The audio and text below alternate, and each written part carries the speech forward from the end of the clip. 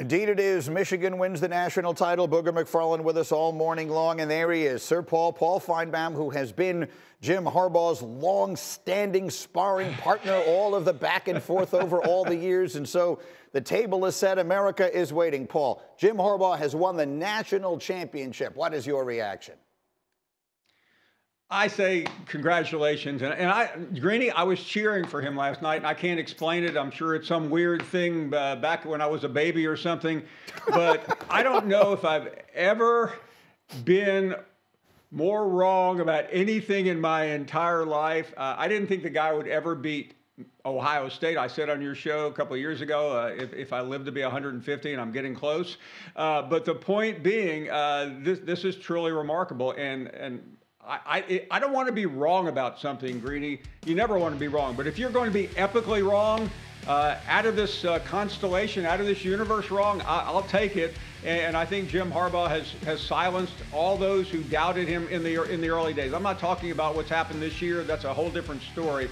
But in the end, he has proven everyone wrong. How did he do it? Because, look, the reality is, and I'm a talk show host just like you are, Paul, and I'm charged with the same thing that you are, which is having something to say every single day. We can't speculate on what's going to happen in 3 years. So the reality of it is there were down moments. There were struggles over the years. There was a moment in time where he took a pay cut, and there were many who thought he was on his way out of there. And so how, in your view, no one follows this stuff more closely than you do, how did he get from there to where he was last night?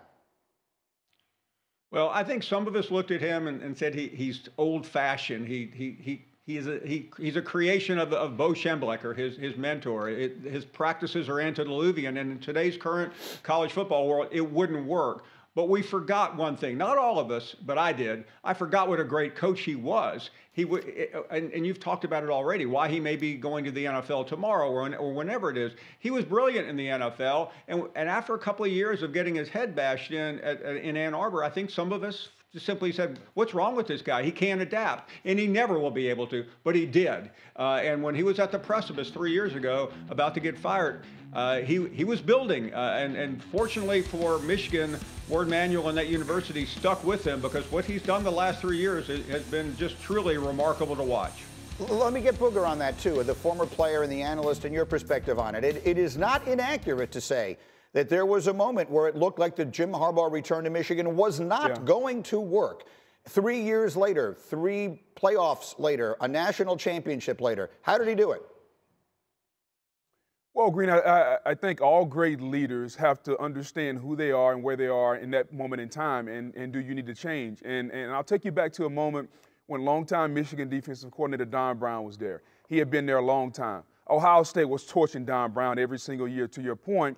And so Jim Harbaugh was at a crossroads. I got to get rid of somebody that's been a part of Michigan for a while, and I got to change what we do defensively, because if we can't stop anybody defensively, we can't win. He got into the Baltimore Ravens coaching tree, Mike McDonald, and now Jesse Minter. It totally changed their program. Last night, the defense was the catalyst to winning the football game, not necessarily the offense or the quarterback. And so I go back to when Jim Harbaugh made the tough decision to move away from longtime Michigan coordinator Don Brown, changed the defense to beat Ohio State, to beat that 3 wide receiver set and all those great quarterbacks that Ohio State had. And Greeny, wouldn't it be coincidence that last night, the team he had to beat to finally get Michigan back to prominence was very akin to Ohio State? Great quarterback, 3 wide receivers. They throw the football everywhere. And so the change he made several years ago to beat his arch rival, Ohio State, was the same change that led him to beating Washington last night. And great leaders have to understand who they are and where they are in the moment of time. And I give Jim Harbaugh a ton of credit, because they have to make tough decisions.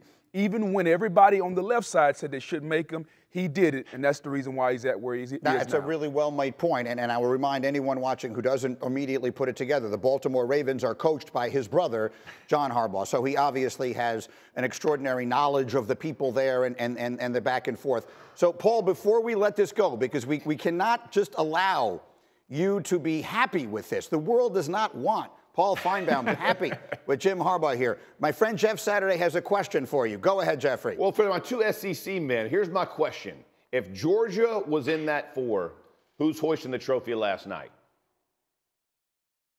Michigan.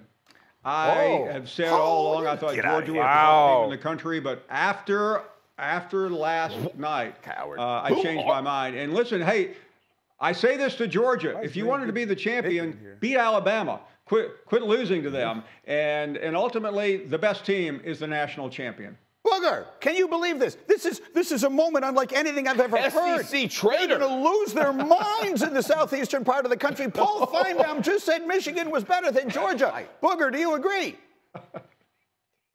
You know what, Greeny? I think I'm going to pass. I'm not going to answer the question because I'm going to let Michigan have their morning this morning. Jim Harbaugh deserves to have his morning. I do know this. There's a team that's only lost once in the last 2.5, 3 years, and I guarantee you they would love a shot at the Michigan Wolverines. Michigan has only lost twice. I mean, for the record, right, Michigan has lost twice. Boogs knows. And Georgia's lost once. But you know what? Booger wants to make sure that he's welcome in all the restaurants and every place he's got down there. Exactly right. Paul, this is going to be. Paul, you're out. You might as well move up here to New York. Seriously. With Greeny, bro. You know what you're going to do? Move the show. Next thing you know, you're going to be just like Jeff, drinking oat milk lattes with me, which he does. By the way, I'm calling him out right now. Jeff Saturday. He may not be like a liberal elite, but he drinks coffee like one. He is drinking oat milk lattes up here this morning. Are you not? That is fact. That is exactly true. Right. Do all that tough guy talking. Do all that tough guy talking. Give me something.